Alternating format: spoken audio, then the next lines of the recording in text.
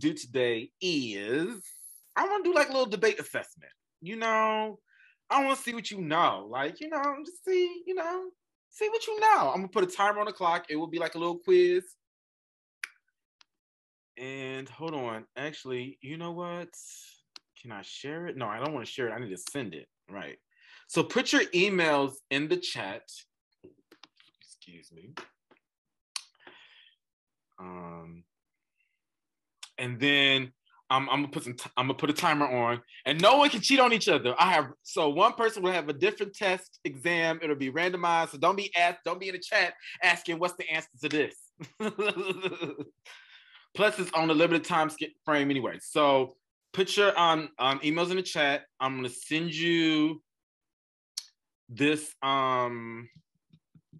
this like pop quiz or assessment, whatever you want to call it. All right. Thank you, Ella. Thank you, Sam.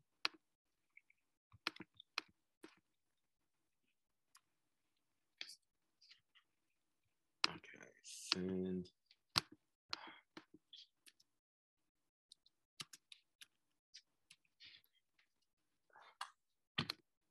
Include form in this email.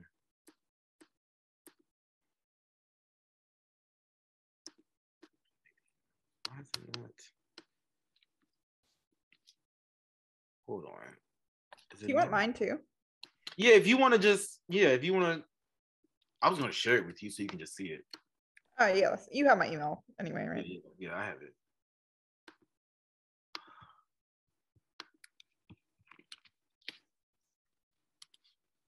I want it. Oh my God. Oh, I'm slow.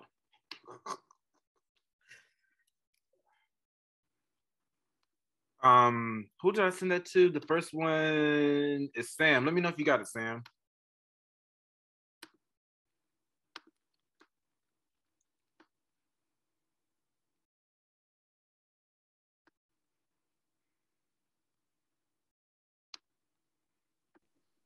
Okay, I got it. You got it? Good. So, hold on. Don't start a chat. Okay. So, everyone, pull it up. Just pull it up.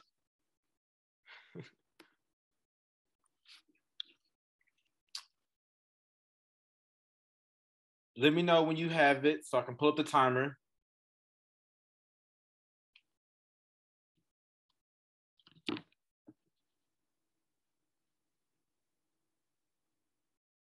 Just give me a thumbs up in the chat once you have got it pulled up.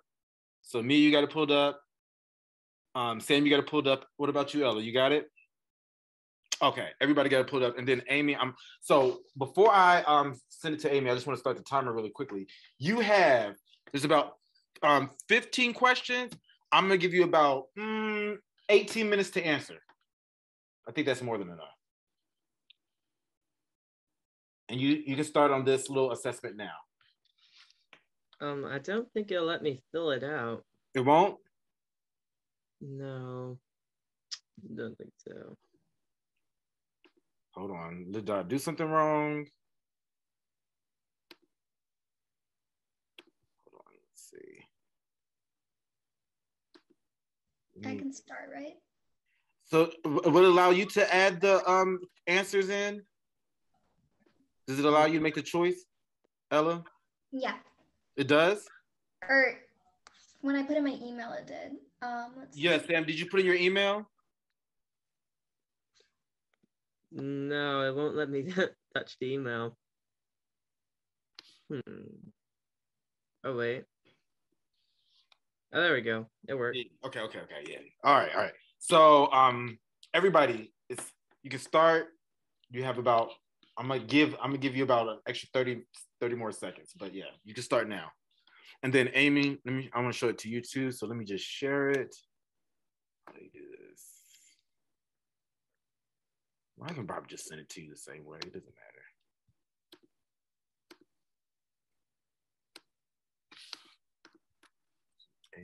Is it gonna remember you?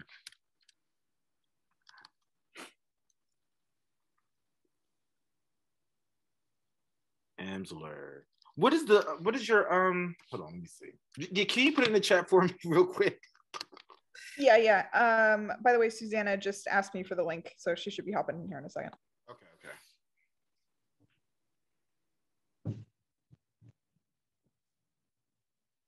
Thank you. I knew it started with the A. If for some reason it didn't auto put, because usually, like I email you so much, it usually just pulls your email up, but for some reason it didn't do it this time.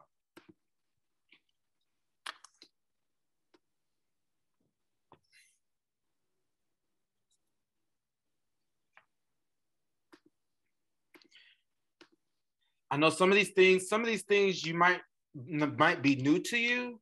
I might not be able to answer it. Just answer it the best way you can.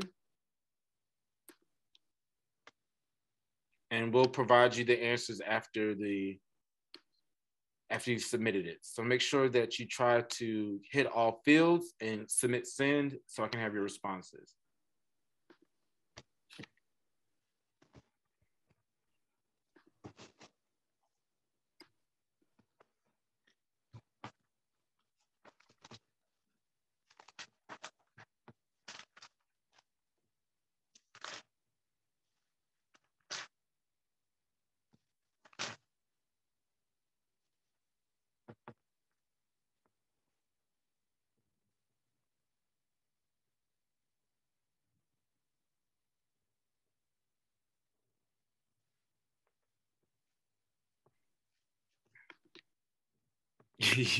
What do you think about my questions? You laughing at my questions, Amy?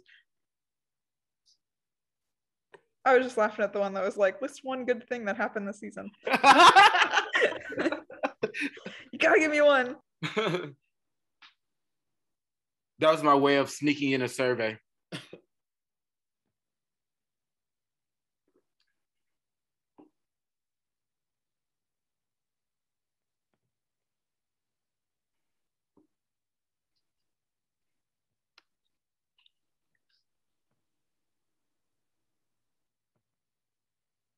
We have about 14 minutes. Y'all probably don't even need this much time. It's not a lot of that many questions. Well, if you finish early, just like indicate in the chat or whatever that you're done. And then if everybody finishes, we can stop. But also don't feel like you need to rush. Right. Well, you do have 13 more minutes.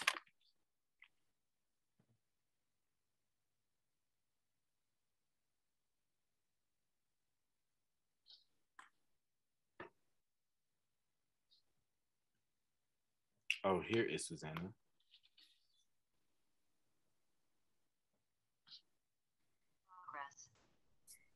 Hey, Susanna, how are you? If you could quickly, we're doing an activity right now, and I don't want you to be too far behind.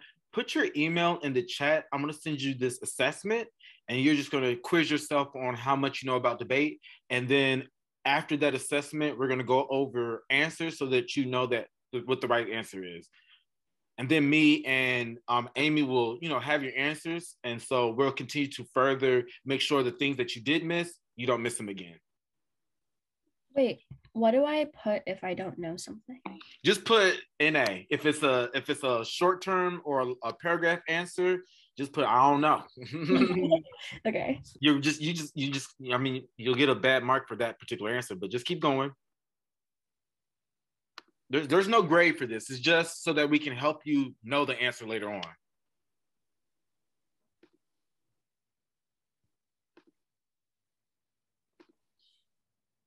I know some of these answers you don't know.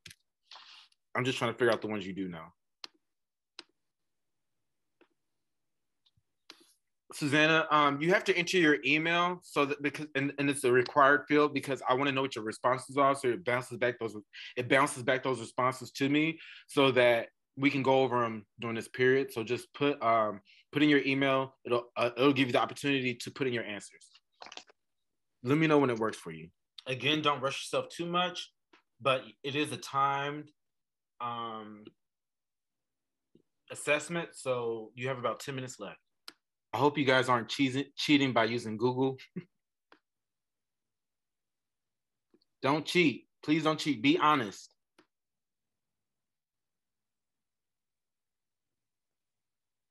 You have to know the stuff by memory. And it's okay if you don't. We obviously totally understand that you guys are pretty new to debate. So if you don't know any of it at all, that is totally fine. That is what we need to know. And we're going to give you the answers in just a few moments.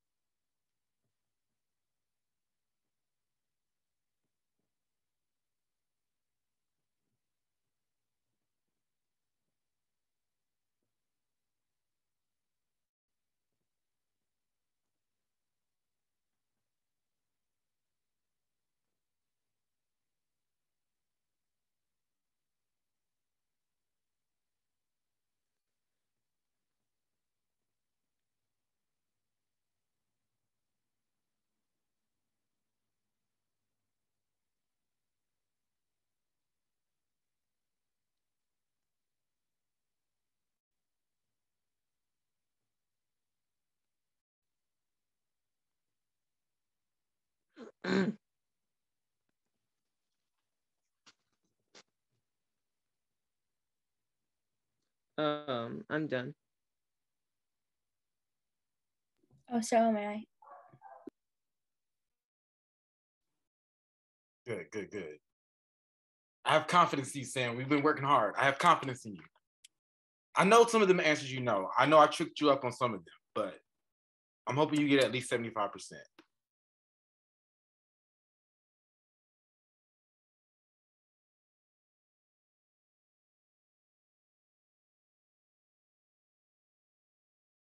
Where do we check the scores? They're going to come to me, and then I'll send it back to you via email. Oh, okay. Yeah, it's going to take all the responses. I'm done. I'm just doing that thing where it's like select all the traffic lights and stuff. Mia and Susanna. You all have about 6 minutes left. I think Mia said she was done. But Susanna, obviously popped in late, so or midway through, so probably still working on it.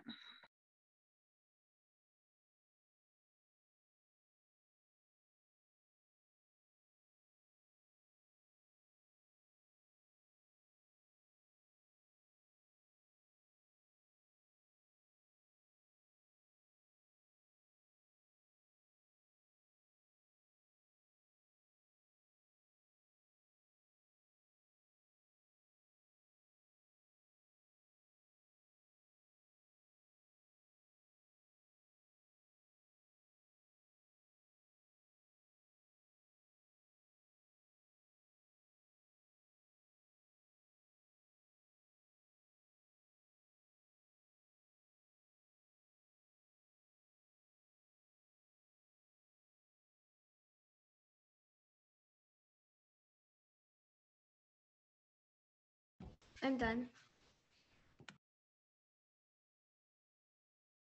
That should be everybody.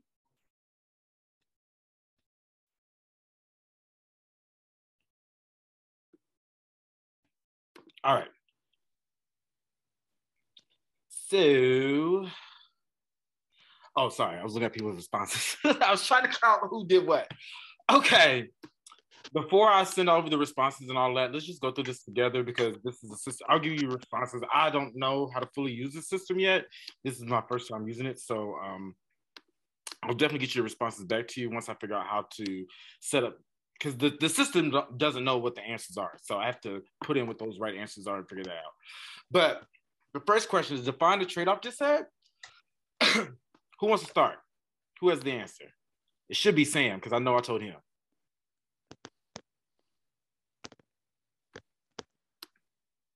Sam, you want to answer this? Define a trade-off this said? Yep. Okay. I think that one's where you're oh my.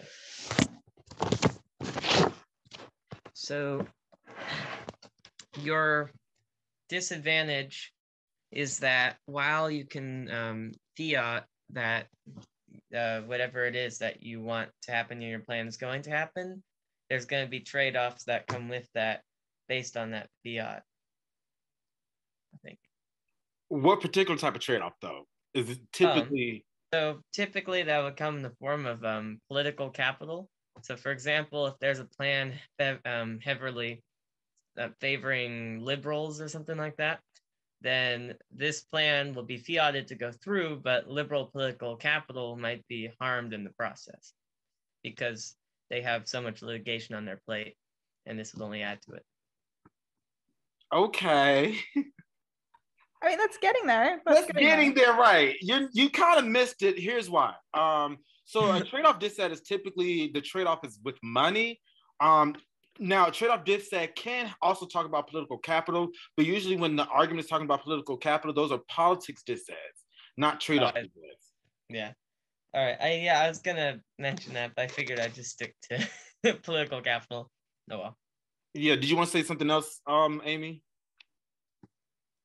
I mean, so just a trade-off dissent is usually it is politics. It's usually called a politics dissent or an economy like dissent, and usually there will be something specific that they're going to list that you're trading off. And the danger of these is that and the reason they're so effective is that a lot of teams will keep these hyper up to date with like whatever's happening in the news right now. So for a long time, the most hands down slam dunk, the most popular dissent that everybody was running this year was a politics dissent where the trade-off was the infrastructure bill.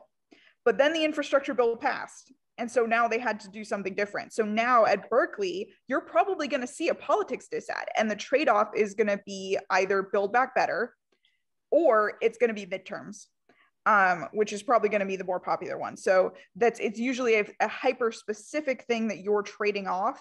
So for example, they'll say like, you know, you're going to pass river rights. Let's say that's your case. You're going to pass river rights.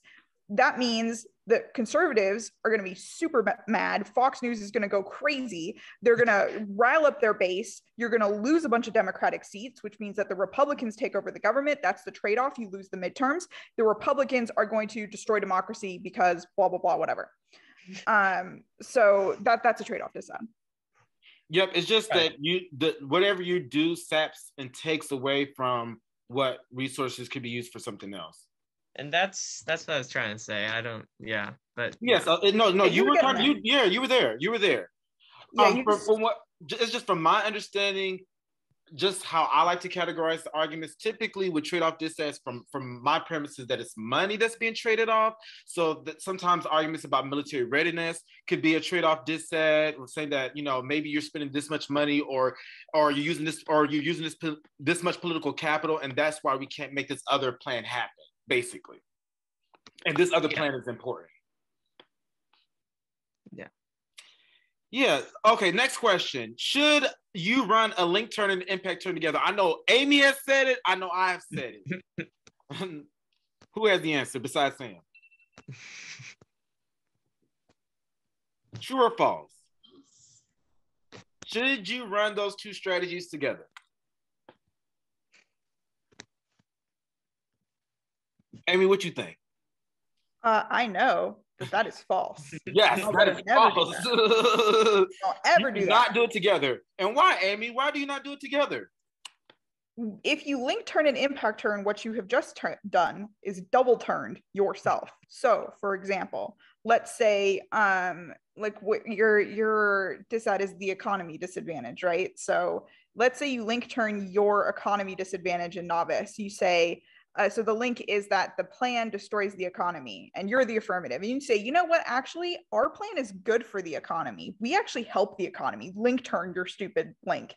Then you say, okay, impact. Their impact is the economic collapse leads to world war. And you impact turn and you say, you know what, actually, though, a war is good. Because war means that we, can get rid of these polluting superpowers that are destroying the climate. unchecked. That's the only way to stop them is through war. So actually war is good. What you've just done is you said, first off, we prevent the economic collapse, which means that we won't lead to war, but actually war is good. So you're now saying our plan prevents that war from happening, and that war would have been a good thing. So now your plan does something bad, and the negative says, thank you for this brand new disadvantage you've given me, which you've conceded to, which is that your plan does a bad thing. And so, Judge, you shouldn't vote for them because clearly they do bad stuff. So that's why you don't do both, because when you do both, you like basically 180 the thing all the way back to being bad for you again. Yeah, it's like you're conceding yourself. Yeah. That's the next answer. So this one is, we kind of answered this one earlier. Affirming the topic is limited to rights of nature, affirmative, produced by our lab or our league. True or false? Amy answered this earlier. Affirming the topic, well, Sam, you know this answer. Answer it. I mean, it just should know it's false, isn't it? Yes, of course you know this answer. It's false. We talked about this for 3 hours. You should know this is false. Yeah. It's Please if don't it was scare me. limited. Please don't let my little teacher heart die inside. No, don't worry. It's false. Yeah. Okay. And that's because if there was what do you call it? I mean, if we didn't affirm the topic, then there wouldn't be anything to be debating, I guess. Yes, there would be no ground for anyone. We need ground. Like that's why the topic people or the topic creators make it so that they try to make it so that you have both sides to debate, right? Yeah. And so the dad could just be arguing topicality nonstop. Right. Well, so remember what I think this question is saying. This year's topic is not rights of nature. Right. This year's topic is the United States federal government should substantially increase its protection of water resources in the United States. Rights of nature falls under that umbrella, but there's a whole bunch of other things under this umbrella. We in the novice division are focusing on rights of nature because we're using it as a tool to like teach you the fundamentals of debate. But like at Berkeley in the open division, you are not restricted to that rights of nature topic. There are dozens of other pre-written cases, and I'm sure hundreds of cases that you could come up with on your own that would fall under the umbrella of this topic. So that's what that question is basically pointing out to you. Remember what the topic is. Yep. Speaking of topicality again, next question. Are counterplans non-topical? Sam, what's the answer? You should know it. Yes. Yes, counterplans are non-topical. If a counterplan was topical, then you'd just be saying, go ahead and vote for them because it's topical. Right. It's not saying go ahead and vote for them, but you're basically affirming the topic and you're negative. Yeah.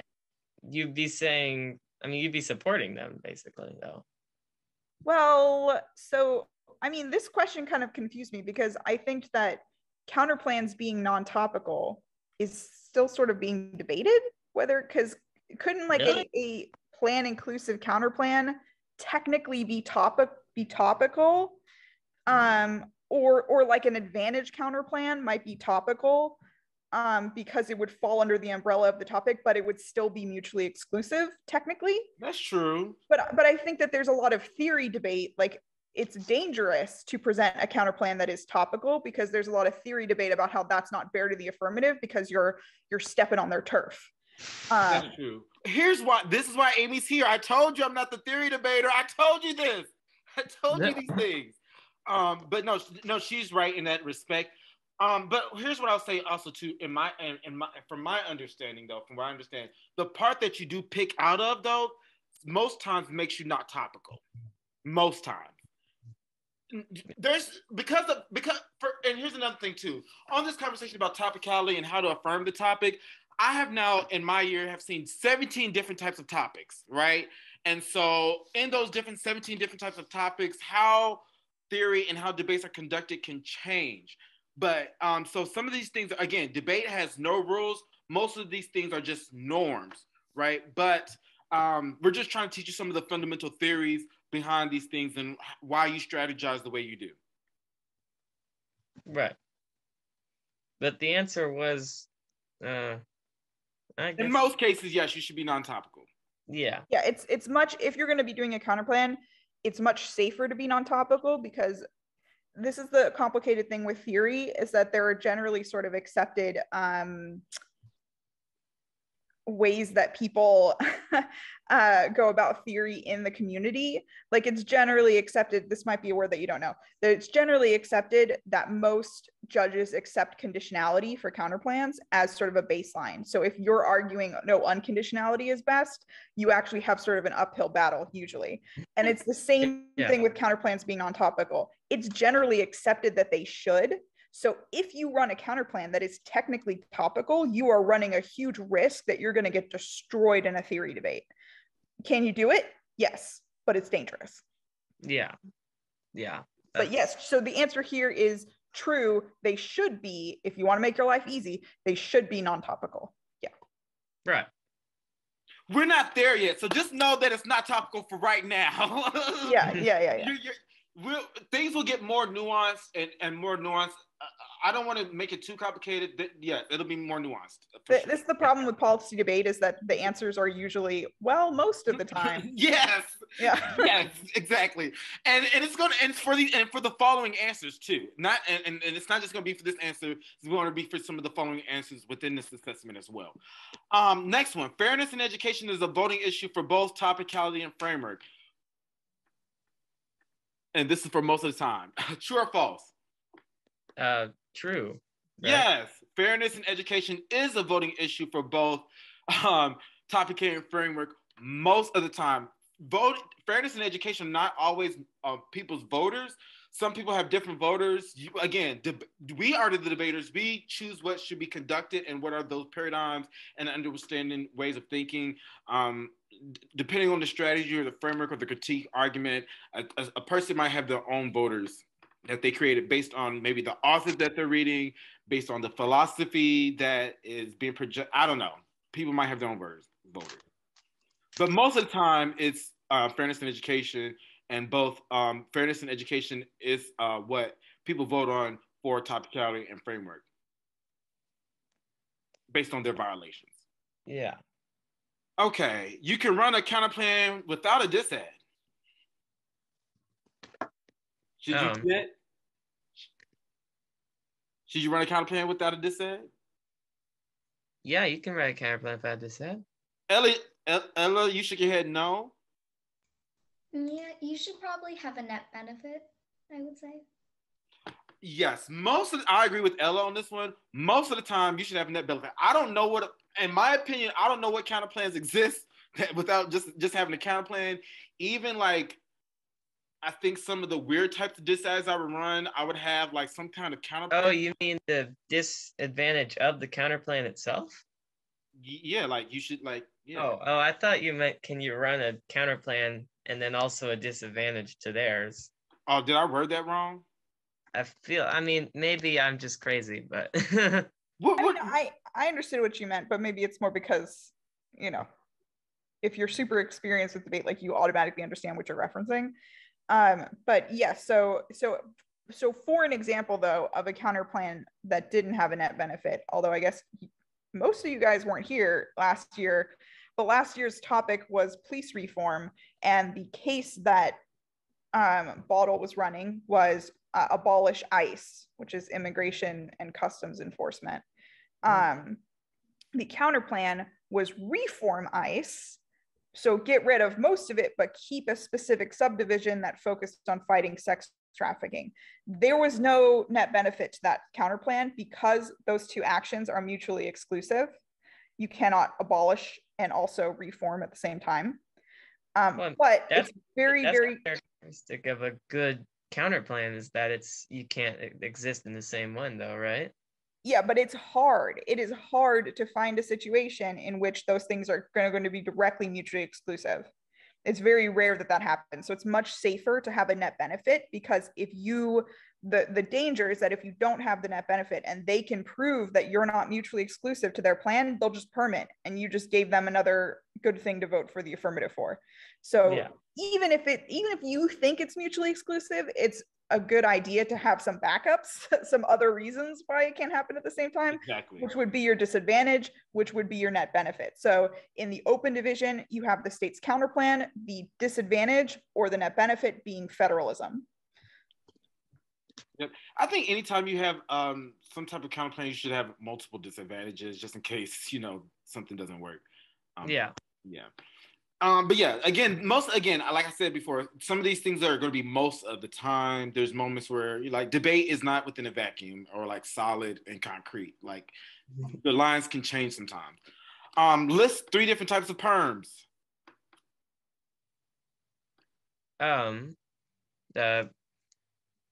Should I just list the perm types? Yeah, go ahead, list them. All right. Memorial, severance, Yep. time frame. Yep. And there's a few more. Amy, do you know any others besides those 3? We said memorial. What did you say? Severance, time frame. There's the one I didn't like it, but there's let me call it the one that just says both of ours suck. Yeah, intrinsicness, I think it was. Was it intrinsicness? Yeah, intrinsicness. Yes, intrinsicness perm. And then there's also the most important one y'all forgot. Do both, just a regular perm. Do both of them. Yeah.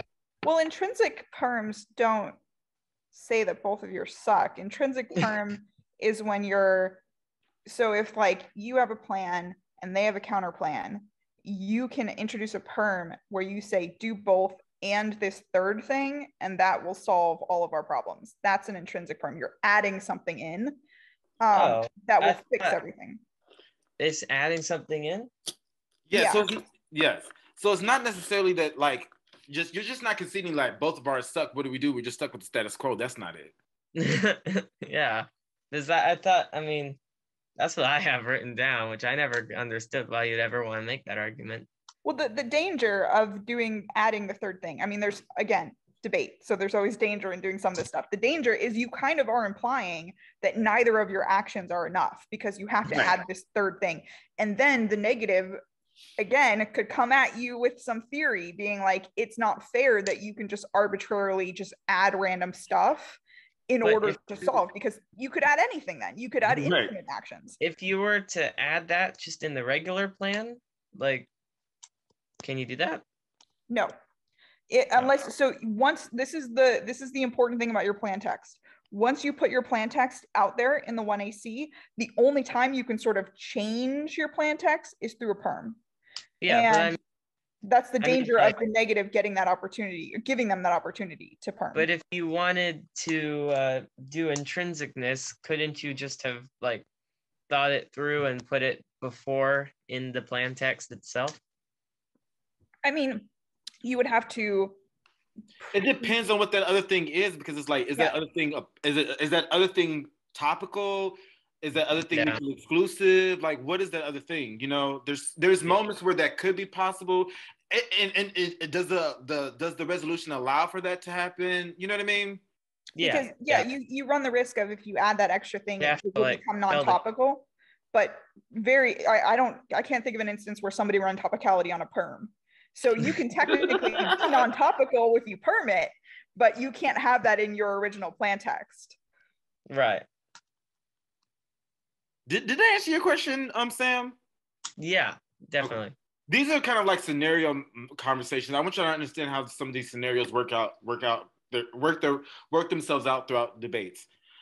Here's the next one is a tricky one too. This one I definitely threw in as a wrench because, yes, performance debate. This is the type of debate that some people said, I guess I did. A type of debate that abandons the concept of debate as a policymaking and focuses on the ability to cause change in our society or the activity, which we call debate. Performance debate usually does not include plans and may include music videos and other forms of expression into speeches. This is so funny to me.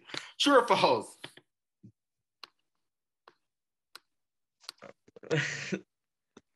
I'm gonna just answer this for both of you. It's true and false, right? And here's what I'll say about this. As a person who did quote unquote performance debate or project debate, I really hated those words. And I was talking to someone who is actually, let's just talk serious for a second, who is from the projects.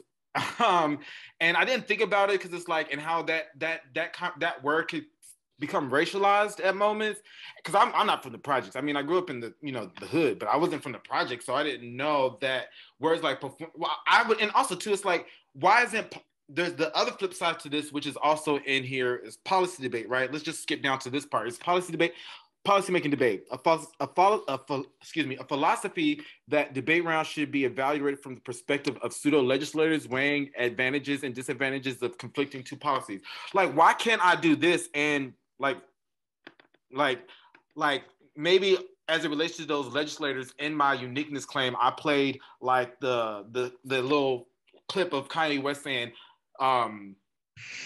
legislators don't give a flip about Black people, right? Like, that could be my status quo, right? Like, those two things can exist. Like, policy making is performing, and performance debate is policy making. Like, those two are not mutually exclusive. I don't know why. And I think, and especially, I've worked so hard as a debater, like within this community, to like relinquish those like types of narratives about what I just don't understand why people are always used.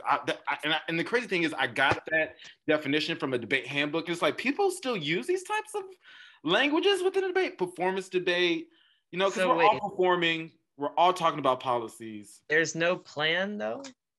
Yes. So I did do debates where like I had like 1ACs that would include like advocacy statements. They wouldn't be like necessarily like plan text.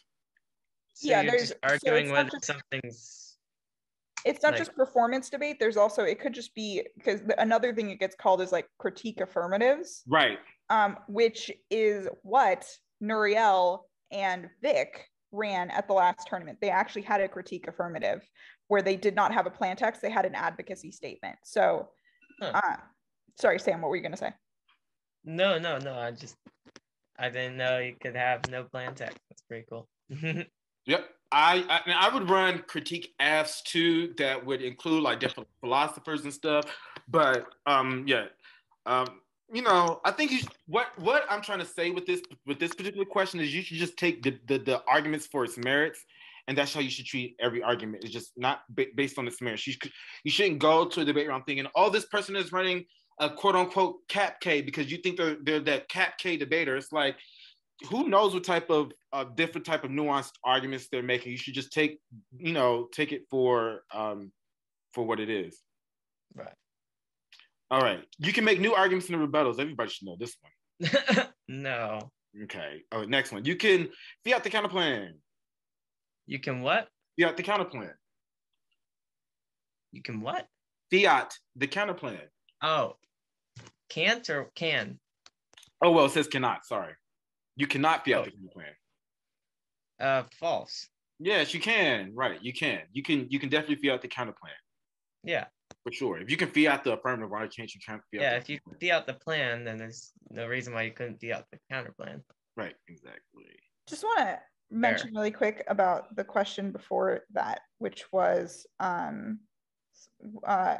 new arguments and rebuttals. You cannot make entirely new arguments, but as the 1AR, for example, if the 2NC makes a new argument, you can respond to that. You just can't like introduce an entirely new disadvantage or an entirely new theory argument or like something brand new that's not responsive to something else. Like, you just have to be responding to what your opponents have already said. So just keep that in mind. Like, it's not like if they say something new in the 2NC, then the 1AR is like, oh, shucks, guess we lose. Like, you can respond. It just can't be a brand new argument.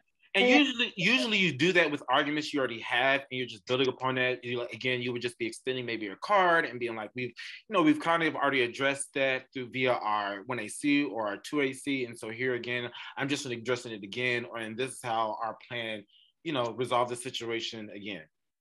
Oh yeah, one of me and Susanna's judges last tournament was saying how our rebuttals were kind of frowned upon because we read cards in one of our rebuttals, but we didn't think, we knew it wasn't against the rules, but we weren't sure if that was like okay or not to read cards. Was this the one, I think? Yeah, it was the one where me and Susanna debated Sam and his partner Reed. Yeah, I believe that. Yeah. I remember that. I mean, so if I remember correctly, the cards that we put into your rebuttal were just like They were response cards, They but were they responsive. cards. And they were things like we solve and stuff like that. Yeah, you can read cards in the 1AR and in the 1NR. So Yeah. Yeah. most of the time, the 2NR and the 2AR is where people kind of lay off the cards. Mhm. Yes. But you Yeah. can absolutely read cards in the 1NR and in the 1AR. Sometimes judges are just maybe not as experienced, or they got wrong information somewhere. But don't listen